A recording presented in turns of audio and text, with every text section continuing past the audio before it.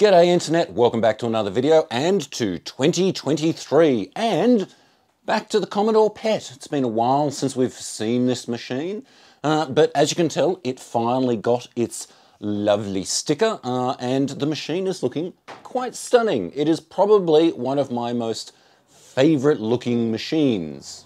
But last time we took a look at this machine, I didn't have any way of loading software, but that has changed between a loan from Randall, a generous donation, and an item that I purchased. I now have 3 different ways of loading software that I'd like to show you today. So let's get started.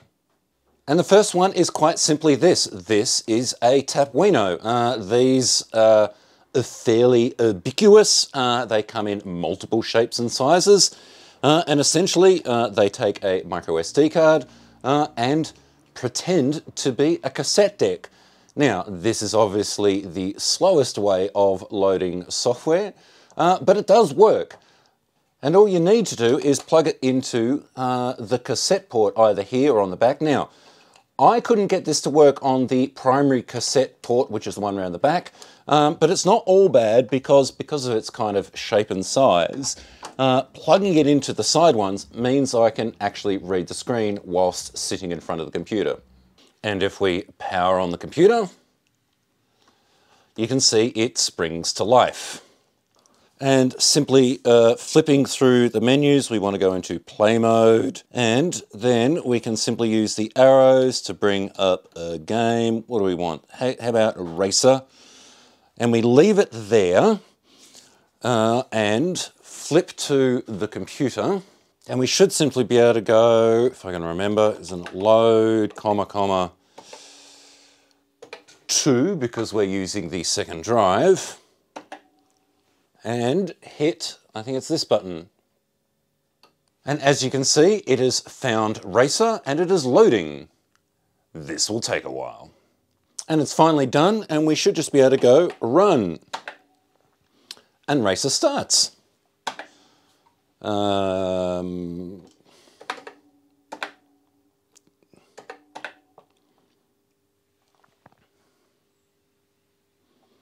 don't know how to play this.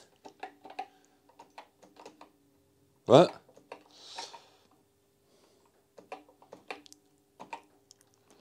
Something like that. Now, the Tapuino is obviously the cheapest way of loading software onto the PET. It's also the slowest. And you obviously need to find the tap files. The upshot is like I said, it's cheap, but this particular device can then also be used on both a VIC-20 and a Commodore 64, which is kind of nice. This particular little form factor one I bought off eBay somewhere here in Australia. It was ages ago, but if I can find it, I'll put a link in the description. Just note that I actually designed this case and printed it, so it doesn't actually come with a case. But as we all know, loading from tape is slow, and we can do better. The next device I want to show you is this. This is the SD2PET Future. From the Future was 8-bit.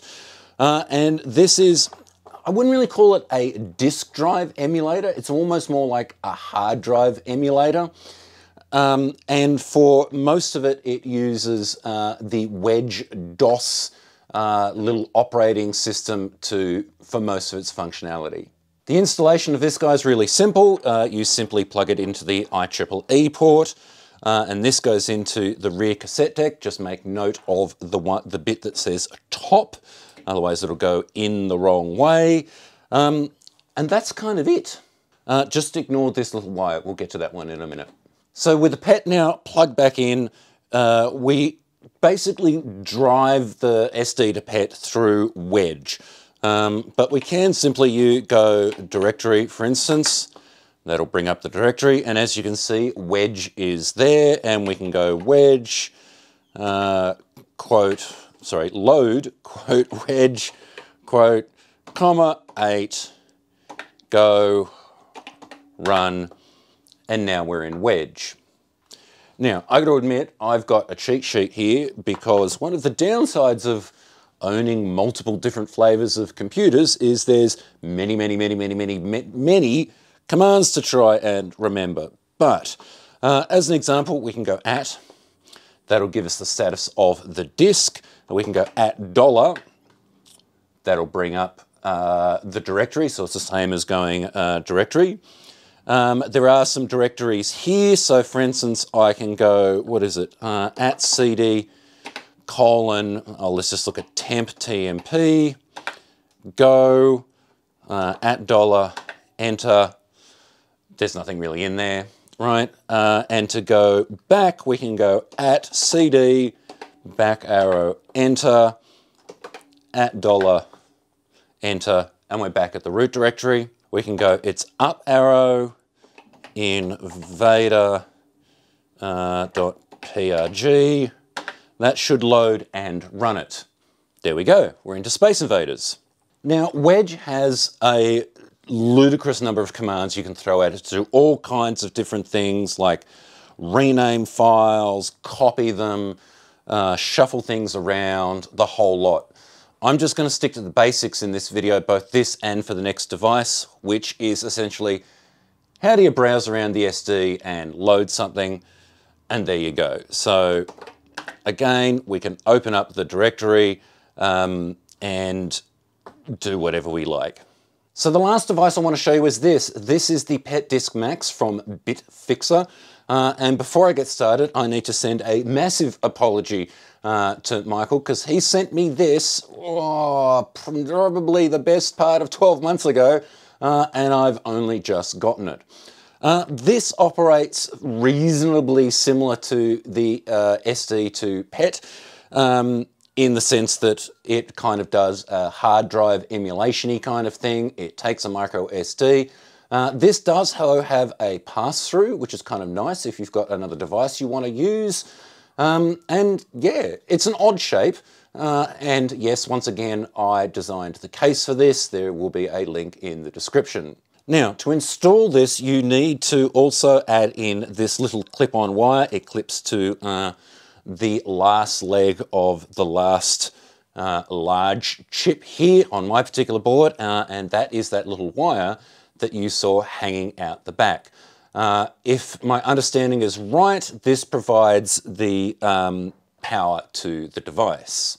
Now, to install this, it is much like the SD2PET. The only difference is that little wire needs to go into the furthest most pin of this little black connector. Focus. Yeah, right. It goes into the furthest most pin, and then you just kind of carefully tuck the wire in and plug it in, and off you go. And it sits all nice and flush, and I made sure the case didn't foul on things and all the rest of it. Now, this is probably one of the biggest differences between the two devices. Much like anything, you can just simply go directory, and it will show you what's on the SD card.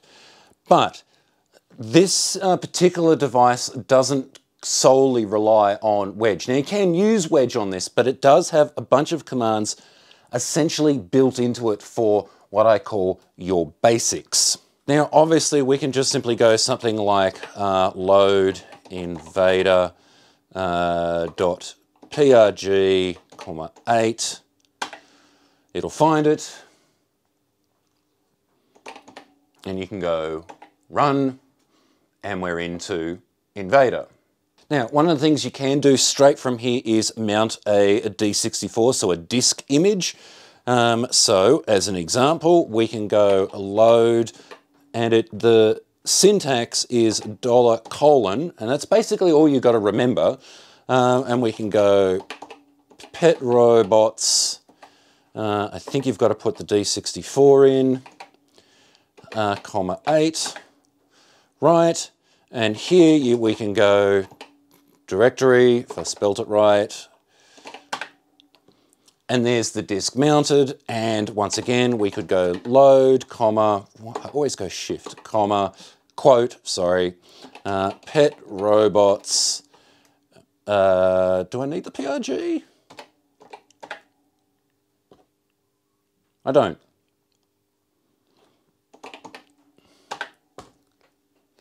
And there's Dave Murray's, well, the shareware version of Dave Murray's Petski robots. I really got to get round to ordering a proper copy. So I've got a couple of collections here. So once again, I can go load, quote, $, let's go with PET 9 dot D64, quote, comma 8, go, found it, directory, and there's again the directory of that.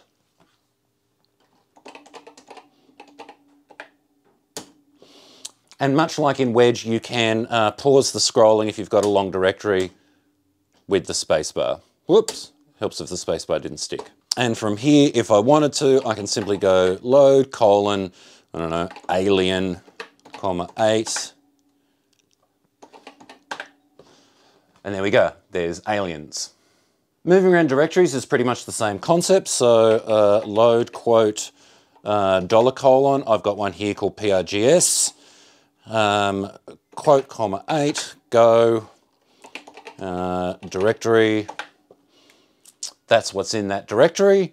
And to go simply back up, it's pretty much the same thing, load, quote, $, but it's just dot dot as you would in DOS, comma 8, and we should be back at the root directory, which we are. And if I go back into that directory, so $, PRGS, comma 8, and I can just load any of these PRGs from here. So load, quote, Pac-Man, comma 8,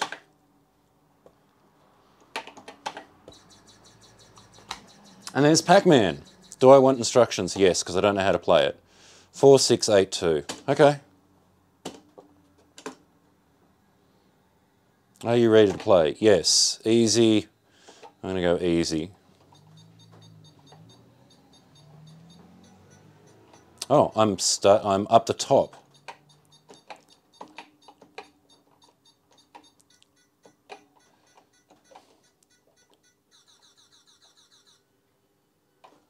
I died. I don't know why.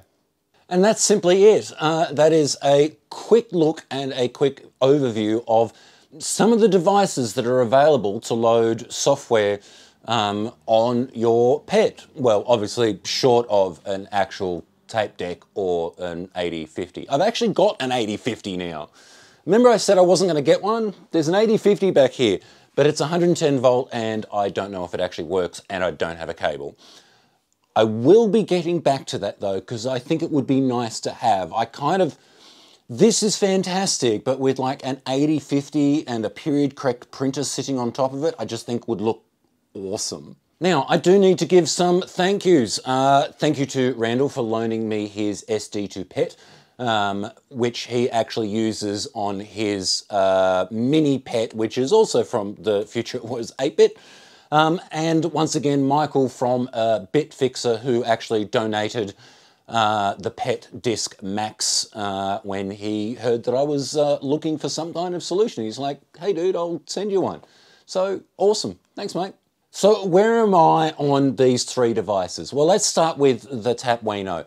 The upshot is that it's cheap and it can be used across multiple devices. The downside, of course, is that it's slow, and my experience, at least, is that there is more software available in D64 format than there is in TAP format, but your mileage may vary. Out of the two other devices, look, the SD2PET is certainly a more, how do I put it, polished product. The BitFixer, like Michael, is a hobbyist who kind of does this on the side. You can tell that, like, even just with like the proper like plastic case and stuff, this is the more polished of the two devices, but this is also more expensive than the other one.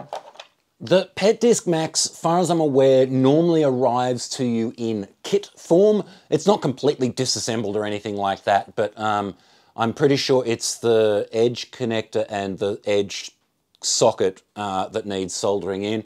and it doesn't come with the nice little case that I designed for it, but if you've got one, the link to the design will be down in the description. I'm not honestly a huge fan of the way it taps into the 5-volt power. I do actually prefer this method.